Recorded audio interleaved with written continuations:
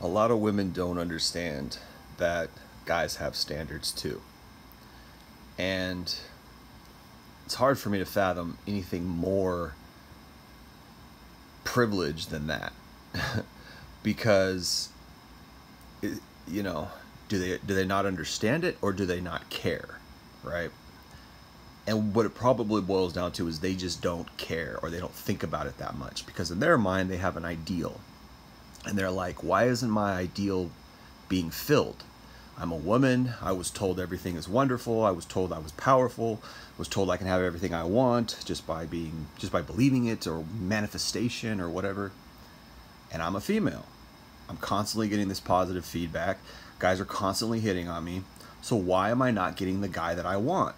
Because they don't understand nuance. And when guys tell them what we want, they ignore it, or they attack us, and they call us names, right? Guys want a low body count. Guys want a woman who's not a harlot sleeping around, and we get attacked for that, right? So not only do they ignore our standards, but they attack our standards. They don't even view that as standards. They don't view that as a standard because it's not one of their standards. Because women don't care if men are loose sleeping around. In fact, they want that guy. They want the guy who other women want. It's called pre-selection, right? So they don't have the same standards that we do. Men like purity, we like chastity. Men like women with a low body count. Men like women who are feminine, right? Youthful, right? That doesn't mean that we're, robbing the cradle or whatever. I'm not saying every guy wants an 18-year-old, but we want some youth. We don't want older women, and that makes sense biologically. The older a woman gets, the less chance she has to conceive, and the less, youth and fertility she's gonna she's gonna be able to bring to the table and pass down to her children. The older she gets, the more jaded she gets, the more relationships she's been in, the more time she's been around the carousel. Guys know this, and women hate us for it. They can't get that we have standards. They don't understand that we have standards, and they don't even want to admit that we have standards because they think that they're fine. And this in and of itself is a double standard, right? They have a ton of standards, right? You have women out here who are making lists, 5-10 page long lists of things that they want in a guy. He has to be gentle, good with his mother, good with kids. He has to be respected around the community. He has to drive this kind of car. He has to be this tall. He has to, all these like crazy, insane, mostly outward standards. And then guys have a few standards. Yeah, we don't want her to be too old. We don't want her to be too loose. We want her to have a decent personality. We want her to be feminine, right? That's about it. Like that's about, we don't require anything outwardly. We don't require anything as far as materialism, as far as, her career or what kind of car she drives. That's not in most men's, maybe some men are like that, but for the most part, men are not. We just want a woman who will be with us, who will help us along the way, not take away from us, right? Not quarrel with us or be another burden. We've got enough burdens in life. We just want someone to make our life better, enhance our life better. And oh yeah, we don't want her to be too old, and we don't want her to have slept with the whole town. That's it. That's all guys want, right?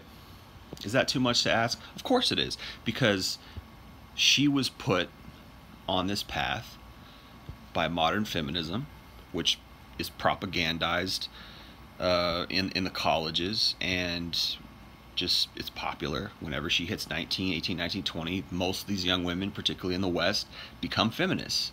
Oh, I'm a feminist, even though there's really no more oppression for women. Stuff that they've made up, that's either in the past or it was not as bad as they made it sound. I struggle believing that every woman who was in a marriage which was representative of quote unquote the patriarchy, meaning a marriage where the husband is the breadwinner, the husband is the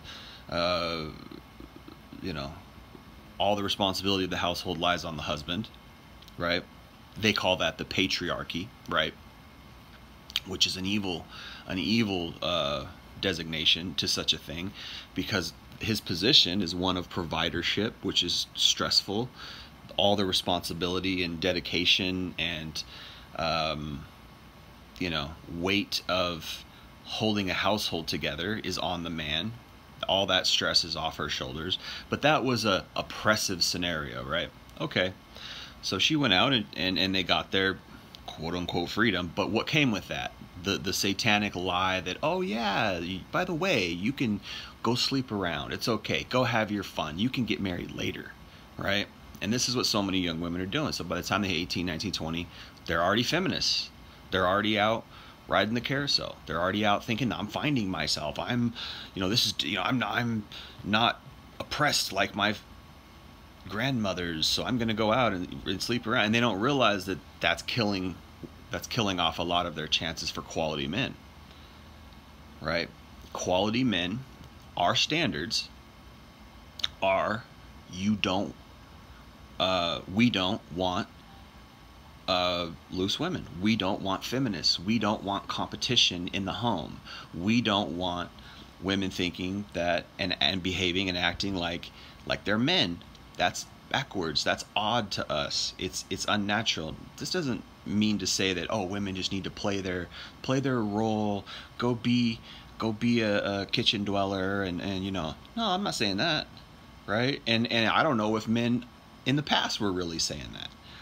The fact is that he went and worked. He shouldered all that burden. She stayed at home, and it's called a homemaker. There's nothing wrong with being a homemaker. That's wonderful. In fact, if you ask some traditional women, they'll tell you that that's the greatest job on the planet. They'll tell you that that's the most important job on the planet. And I would say it's the same as being a provider and a breadwinner.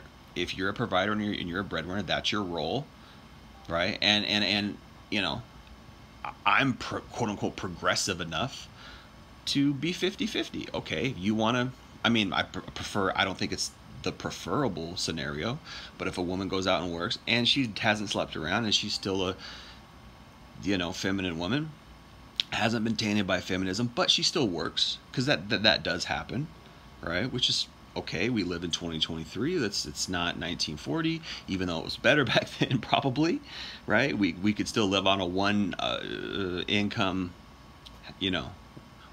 household. Now it's the way the economy is it's 2 income, and many people argue that that's because women have joined the workforce. But anyway, if it's 50-50, fine. That's what it is today. But don't complain and act like,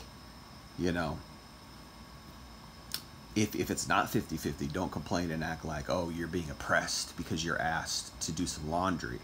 You're being oppressed because it's probably a good idea to take the garbage out and wash the dishes because that's all you have to do, right? If you're a stay-at-home mom, fine. You're a stay-at-home wife, whatever, fine. That's what you should do because the guy's out here working, right? That just makes sense. You're pulling your weight, right? And he's doing his thing, and you're not just a pet or something that stays at home. And many women want that. Oh, I don't want to do anything, I just want to stay at home, the guy takes care of me, I don't even have to do any dishes, we got a maid for that. Many women want that.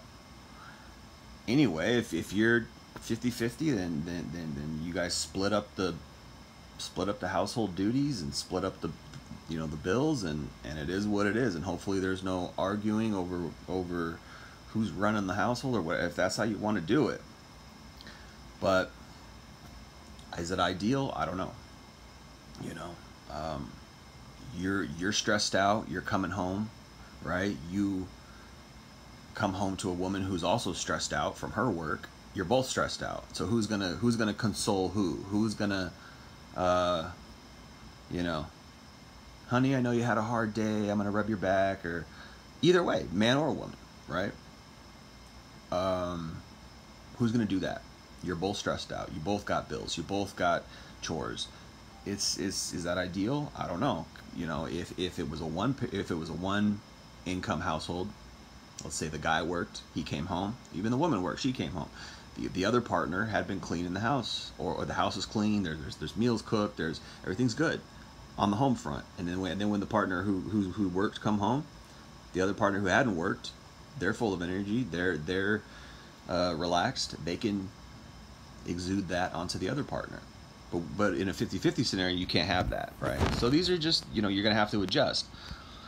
But they hate that we have standards, right? They hate that we have standards. They hate that we don't want gold diggers, and they try to ridicule us for that, right? They hate that we don't want high body count women. They try to ridicule us for that, and they don't realize that it doesn't matter. You could ridicule us until the cows come home all day long. You could ridicule us.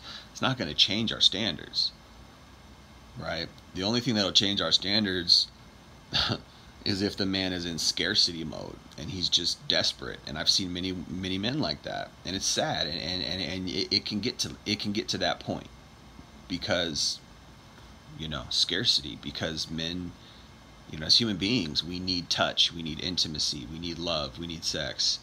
These are needs, not just physical, not just the sex, the emotional, the companionship, the intimacy, the friendship that goes along in a marriage, the banter, the communication, the laughing, the shared moments. Those are all human things that men need and women need. And yet we are demonized for wanting sex or whatever, even though women, the hypocrisy is that they're out here having way more sex than men are because they've got unlimited access to it. And do you really think that they're not horny? Do you really think that they're not actually out there doing it? No, they are. It's just that they don't. It's just that they have much more access than most men, right? So now men are the ones who are in scarcity mode, and that's really their only leverage. They're not beating us intellectually. They're not beating us talent-wise. They're not beating us in sports. They're not beating us in economics. There's still more male billionaires out there. There's still more successful men out there because this is what men are supposed to do. We're driven to succeed so that we can get women, right? The only leverage that women have over men is sexuality. That's it, because we don't have the same access to sex that women do, and women act like sex is nothing. Women act like, actually the truth is that women leverage sex.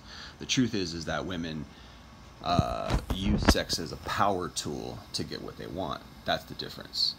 Men can't do that. We don't have that ability. We don't have that access. The only thing we can do is if we get fame or we get popularity or we do get attention from women, most of the time it's the women wanting to settle down with us for a long-term relationship, because most women don't want to sleep with most men just based off physicality. They want something from us in addition to that most of the time. All right. Occasionally there will be a hot enough guy, or a guy who's in good enough shape, or a guy who's tall enough, right? Or he's physically gifted enough to where women will chase him and just want him for sex. But mostly that's not the case. Most men don't have that luxury, right? So what does that mean? That means that most men are sought after for our resources. We're sought after for our maturity, our wisdom, or our ability to fulfill that boyfriend or husband role, right? In whatever kind of duties they want. Oh, he has to be docile, he has to be good with my parents, he has to be good with kids, and all these other attributes, right, that women are looking for. And yet all we want is just a woman who hasn't slept around, and they can't even do that. They can't do that in this, because in their mind they can't associate I'm strong and independent, disassociate I'm strong and independent with guys have some standards that don't coalesce with I'm strong and independent. Guys have standards that don't get along with I'm strong and independent, because I'm strong and independent means I'm going to go out and sleep around 9 times out of 10. That's what that means, right? That's what that means. That's what they're doing. I'm strong and independent. It's my body, my choice. I can go, yeah, it's your body, your choice. You're strong and independent, but that doesn't mean that your choice doesn't have consequences, right? So we're living in a time of consequences right now. We're living in a time of men are,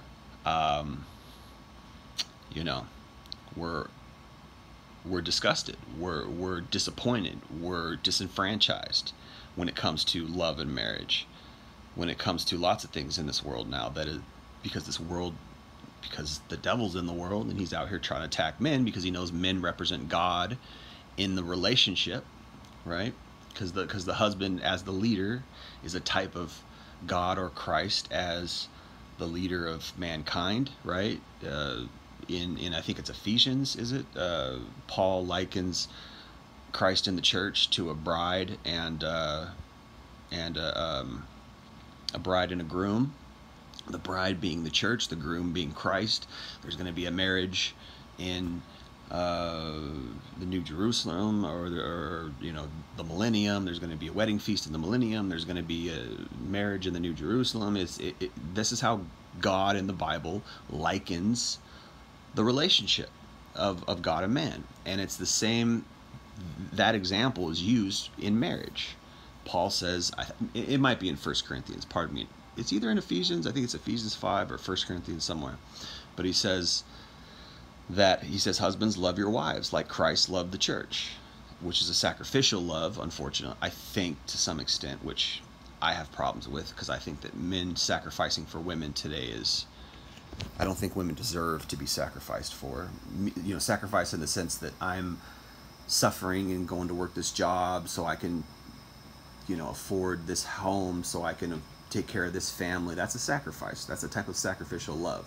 If a man's being selfish, he's going to be like, yeah, I'm going to go try to be a millionaire and just do whatever. I'm working for me. No, most husbands are working for their families. Most husbands are living and earning and suffering and toiling or whatever they're doing, succeeding even, for their families. It's a sacrificial type of thing. It's for their families. But when a woman is out there working, and it's for her, it's not for her family. It's not a sacrificial type of thing. It's for her. It's a selfish thing. It's an ego thing, which is why in today's day and age you see so many women out here, if they're succeeding in their careers or whatever, extreme selfishness, extreme narcissism, right? Extreme, to the point where they're almost like dictators, or they're almost like I don't know what I think of that guy in that movie 300, the King of Persia or whatever, how just horrible of a dictator he was, and this just narcissistic. And this is how women are today, because it's not a sacrificial thing for women. It's a selfish thing.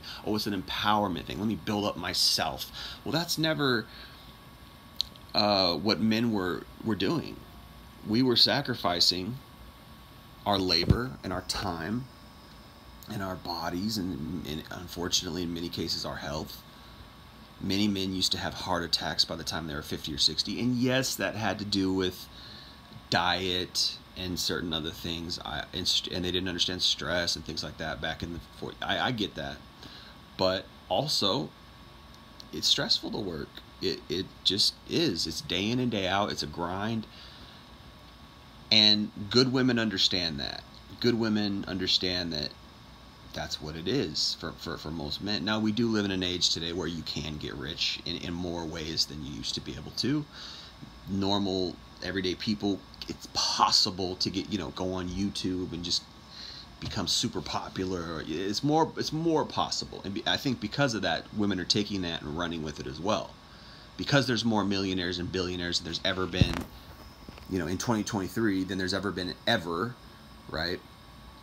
Women are like, why aren't you a millionaire and a billionaire? Well, this guy drives a jet. Why don't you drive a jet? So their materialistic standards have raised, but yet men's just basic standards are now impossible to achieve, because again, by the time they're 20 years old, I'd venture to say most of these women out here probably have at least a double-digit body count, maybe in the dozens. I tell this story often. When I was in my early 20s, I dated an 18-year-old, so it's not crazy. I wasn't 40 dating an 18-year-old, but I was 21, I think, or 22 dating an 18-year-old. And I asked her body count, and she was 18, and her body count at that time was 18. She was 18, and her body count was 18. I tell this story a lot because it's just an example of just, and it's not just one example. In my early 20s, I dated a lot of girls, and just, they're all promiscuous, man. Most of them, unless she's like a devout Christian, unless she was raised in a Christian household, and chastity and virginity and You know, those things are important. There were values and morals instilled in her. Most other women, it's just not working. They get that feminism toxin, poison in them, and then what do? They go out and they're just, you know. So 18. By the time she was 18, she had this means that she was sleeping around before she turned 18, right? Probably for 2 years or maybe a year. I mean, in a year, a girl could sleep with hundreds of guys, because that's how accessible sex is for women. And to her, it was just like, oh, it was just fun.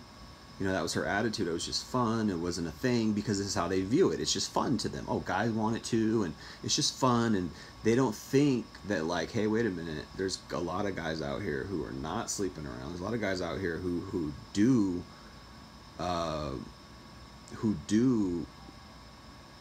put chastity and purity on a pedestal, who uplift that. That's what I want. There's a lot of guys out here who are pure in that sense.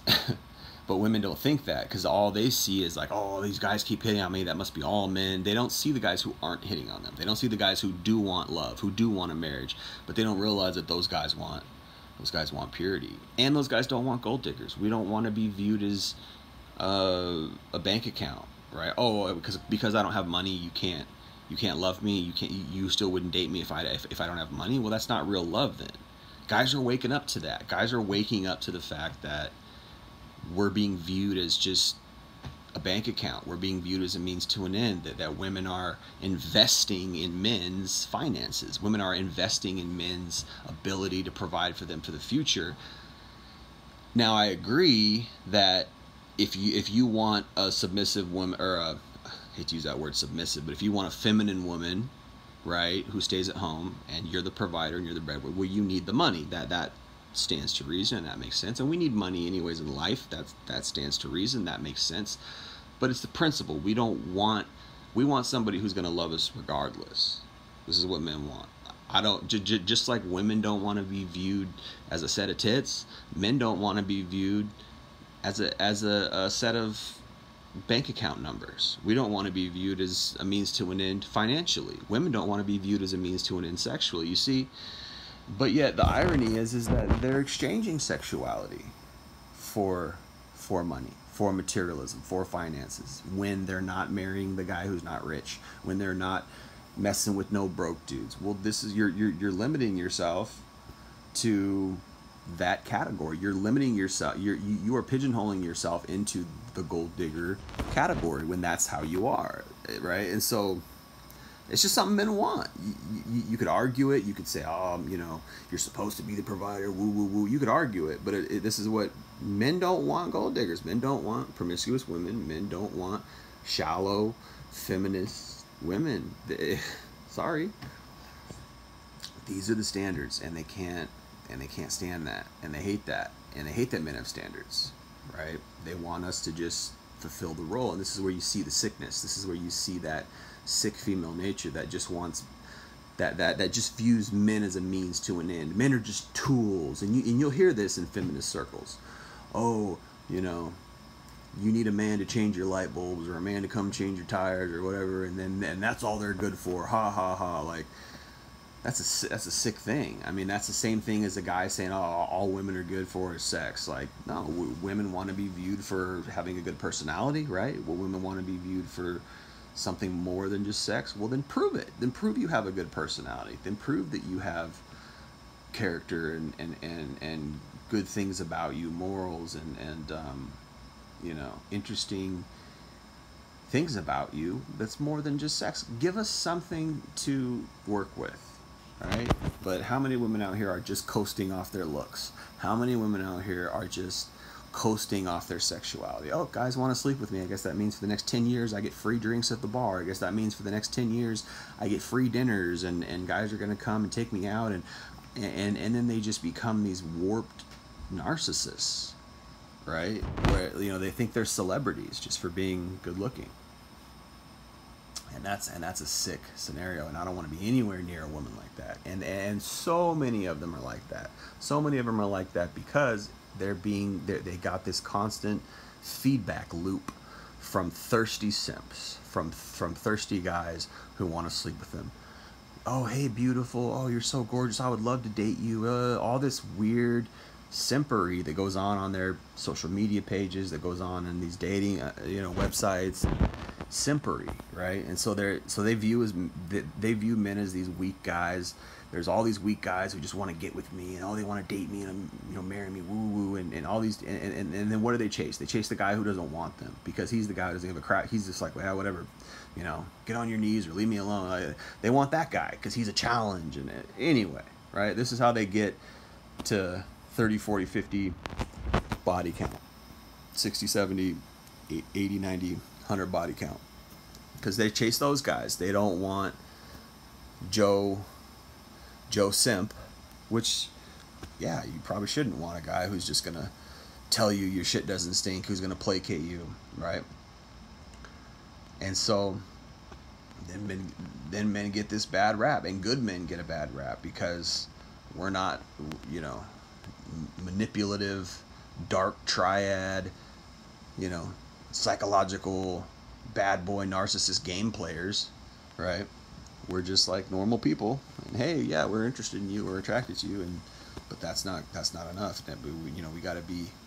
We gotta have all. The other day I was looking at this meme, and there was this girl, and she had like I think it was a 20-30 page list of standards, and she was like 42 years old, and she looked older. She didn't look young. Sometimes maybe you'll get a 40-year-old woman who's really taking care of herself and really exercised and really ate well in her life, and she looks pretty good, and you're like, well, at least she took really good care of herself. She probably has a high body count, but at least she took really good care of herself, right? But no, this one didn't even, this one looked 42. So there you go, man. You got a 42-year-old who's aging, delusional enough to believe she should have a man who fits her 20, 30 page list of standards. And really, the crazy thing about all that is, like, imagine trying to love a woman like that. When everything you do is under pressure. Everything you do is like, she's putting all this pressure on you, like, oh, he said this, is he this kind of guy, is this and you're just like, at some point you're just gonna have to take what you can get, lady, because you got no eggs left. And by the way, one of the standards on her list was she wants kids. You're 42, you might have like 5 eggs left.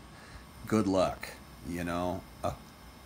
that's just one example of and it's, that's what it is out there. That's what it is. It's so many examples of delusion, privilege, not realizing their time is over. Yeah, you're popular from, your late teens, right, to your mid 30s. You're popular, but after that, it's a steep drop off. After that, you're losing it. Guys don't want 35-year-olds.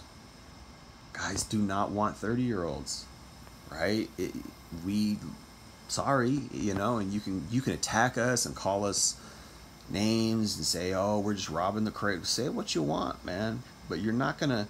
It's just like guys, like, you're not gonna convince us, and we're probably not gonna convince you, I guess, that. But I would say at least our standards are realistic, and at least our standards are like, not that many. We just want you to be youthful. We want you to be chaste. We want you to be not a raging bitch. We just want you to be cool and normal and nice and kind and down to earth and but we can't get that, and those are like our standards are bare minimum. You don't have to be 6 feet tall. You don't have to have a 6-pack. You don't have to drive a really nice car. You don't have to have a really nice home. You don't have to have a great career. You don't have to, none of those things, none of those requirements. Just be decent looking, amiable, and not a harlot. Is that too much to ask? Anyway, I'm gonna end it there, guys. Just something to think about.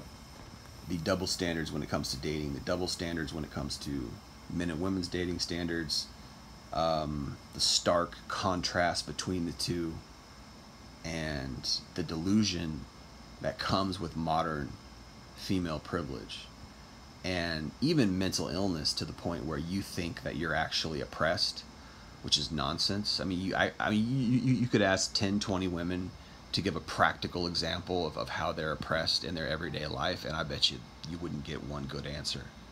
How are you oppressed? And they probably give you some theoretical answer like, well, the wage gap, right? That's probably what a few of them would say. But this is propaganda. This is stuff that's not true. Myths or things that have been disproven that are being drilled into their head, and they're being taught to believe that they're oppressed, which is one thing you can do to keep people down, is tell them they're oppressed when they're really not. That's how you can keep people down psychologically and emotionally. But really they're not kept down, because it's actually a lie. That's just something that actually all that does is give them impetus to go out and sleep around, to go out and be that strong, independent woman who's getting banged, right? That's all that does, give them impetus. It doesn't really keep them down necessarily. It's just a lie that makes them angry. Oh, men are bad, so I'm gonna go sleep with men. Okay, that makes sense. Or I'm gonna go sleep with women, hopefully, or hopefully not, I should say. I mean, I'm gonna go sleep with women. I'm gonna go be a lesbian. Like, oh gosh, And so this is the damaging, dangerous propaganda that's out there that causes the rift between men and women. And that's why I've maintained it. I've said it before, and I'll say it again. Modern feminism is one of the biggest evils to ever happen to this planet, right? It's a gender supremacy cult. It uplifts women above men. Just go look at the things that they say. Go look at the rhetoric, how they talk about us, right? It's really messed up. But anyway, I appreciate you guys listening. It's been Jay Lee, Northwest Podcast. Peace.